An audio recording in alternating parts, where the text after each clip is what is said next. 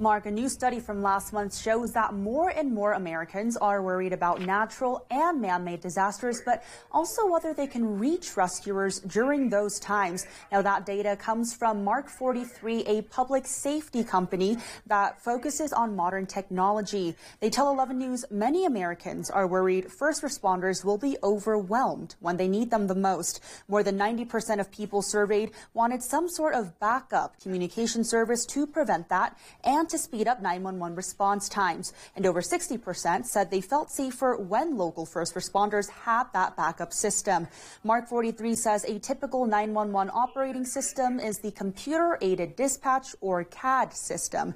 This is what helps direct different emergency units to different situations. But Mark43 says your typical CAD could stop working because of power outages or high call volume, so they suggest having other options too, like their alternate CAD, which is run entirely through the internet.